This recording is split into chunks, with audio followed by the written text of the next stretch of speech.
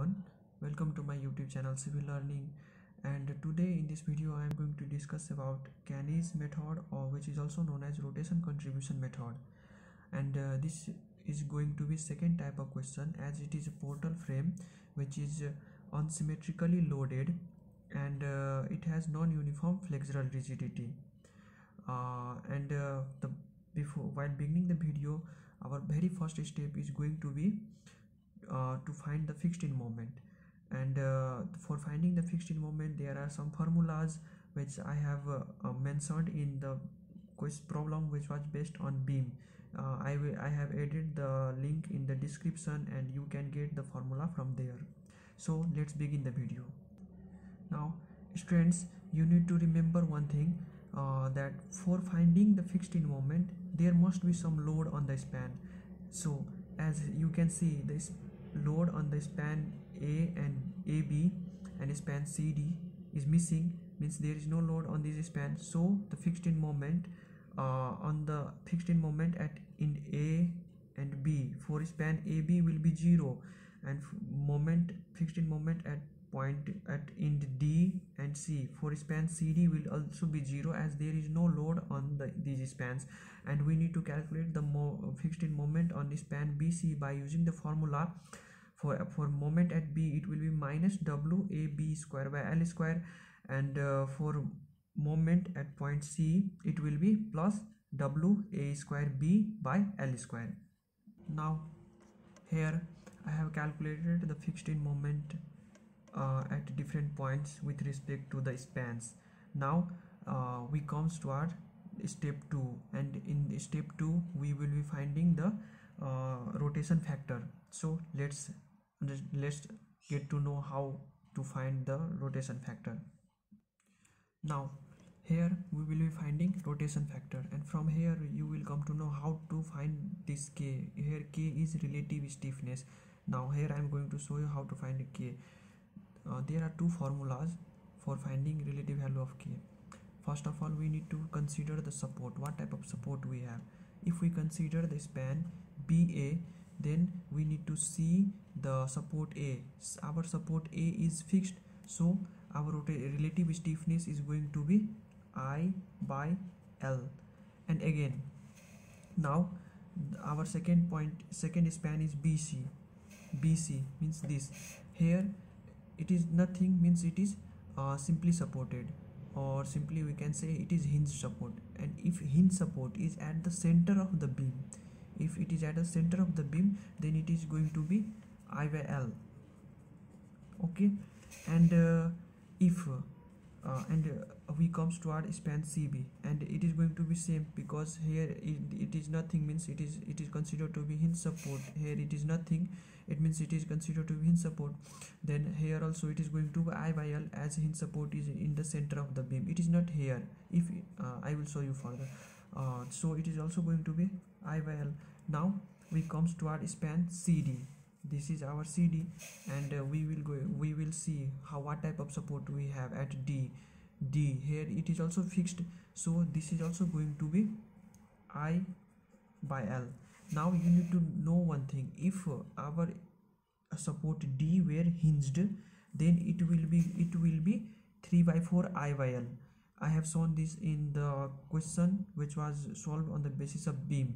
So this is also going to be I by L. Further, I will be putting this relative stiffness value, and then I will calculate further this summation K by summation K, and then rotation factor. And while calculating rotation factor, you simply need to multiply this K by summation K by minus 1 by 2 as a factor. Now here I have calculated the rotation factor.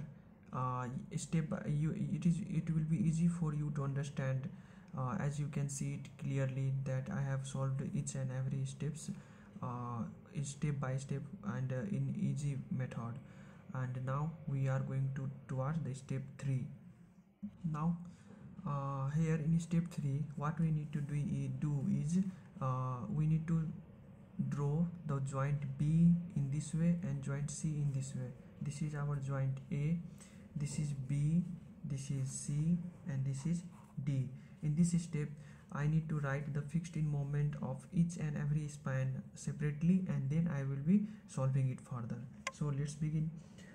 The fixed in moment of MBC is minus 35.56, and MCB is plus 17.78, and the rotation factor for the span BC is minus 2/7, and for BA is minus 3/14. Similarly for CB, rotation factor for CB is minus 2/7, and here the rotation factor for CD is minus 3/14. Now here the fixed in moment for BA is 0 and for CD is 0, and if we add these two, what we will get? Minus 35.56. These two, after adding these two, we will get minus 35.56. Similarly, after adding these two number, we will get plus 17.78. Now I am going to show you step by step that what we are going to do. Now multiply this number by this number and write it here, and again multiply this number by this number and write it here, and on multiplying this number by this number we will get plus 10.16, and again multiplying this number by this number we will get plus 7.62, and now add, this has plus sign and this has also plus sign, so add these two number. If these two had different sign, then we will be subtracting, but here the signs here this has plus sign, this has plus sign, so add these two number, and after adding the result is multiplied with this number and it is written here, and again the same result is multiplied with this number and it is written here. Let me show you. See, here we have 10.16 plus 17.78 into 2/7. Here the answer is 7.98, and plus and minus, it will become minus 7.98.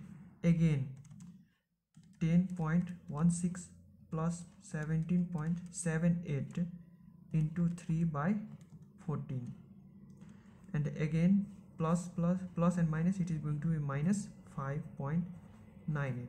now the second step is to add this number to this number, and again multiply this by this and write here, and again this add this number to this number, multiply this by 2/7 and then write it here. See, second step is 35.56, and this minus plus, so plus 7.98 into 2/7, it is going to be 12.44, positive 12.44. now again the second step is 35.56 plus 7.98 into 3/14, it is going to be 9.33 positive. Now again add this number to this number, and and multiply the result with this number, write it here. Again add this number to this number, multiply multiply the result with this factor and write it here, and again the second factor is again multiplied here, added here, and then again multiplied it. Now let me show you again second step. 12.44 plus 17.78 into 2/7, it is 8.63, so it is going to be minus 8.63. again 12.44 plus 17.78 into 3/14, here comes minus 6.47. now the step is same. Now add this number here, multiply by this factor and write it here. Again add the third number here and multiply by this number and write it here. Now I have calculated the final answer. This is our final answer. As you can see, the last two digits are having the same value. It means we have got the answer. This is our final answer. Now we comes toward step 4, and step 4 we will be calculating the final moment. For finding the final moment, we will be using this formula. Final moment is equal to fixed end moment plus twice the moment of the near end plus moment of the farther end. Now here, for finding the final moment, I have drawn the diagram like this. We need to draw some similar type of diagram for finding the final moment, fixed end moment. And now I will be using the same formula. This is our fixed end moment, means I have got this fixed end moment. Now I will be adding here twice the near end and the moment of the farther end. So for span BC, the near end is B, and the final moment of BC is 12.64, so it is going to be plus 12.64 twice, 2 times. So here it will be plus 12.64 plus 12.64. Now the moment of the, I will be adding moment of the farther end. For span BC, farther end is C, and here the moment is a minus 8.69, so I will be subtracting minus 8.69, and I will get the answer plus 18.97. Similarly, for joint C, I will be adding the moment of the twice the moment of the near end.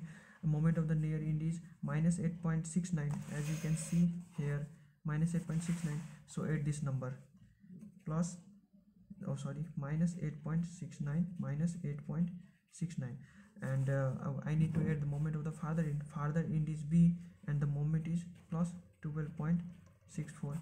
Add this number, you will get plus 13.04. Now we come towards C. The moment at the fixed end moment is 0. Now I need to find the add twice the moment of the near end. Moment of the near end is this minus 6.51, so add this twice, and it is going to be plus, sorry, minus 6.51 minus 6.51, and moment of the farther end, moment of the farther end is D, and here the moment at D is 0, so it will be 0. Now the final answer will be 13.02.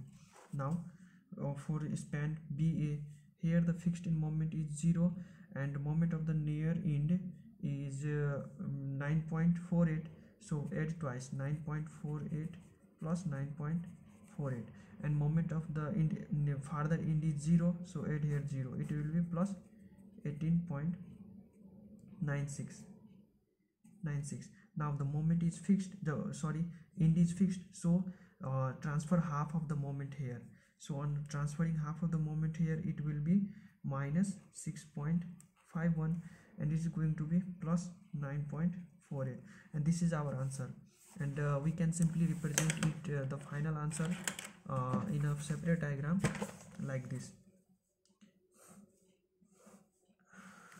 See here, you can draw a good diagram. This is A, B, C, D, and the fixed end moment is here minus 6.51, and this is plus 13.04, and this is minus 13.02, and here this is minus 18.97, and this is plus 18.96, and this is plus 9.48, and this is our final answer. Thanks for watching my video, and please do subscribe my channel. Thank you. Further I will be adding many videos related to civil engineering, and thanks for watching this video again. Have a nice day, and yes, do not forget to share the video with your friends. Thank you.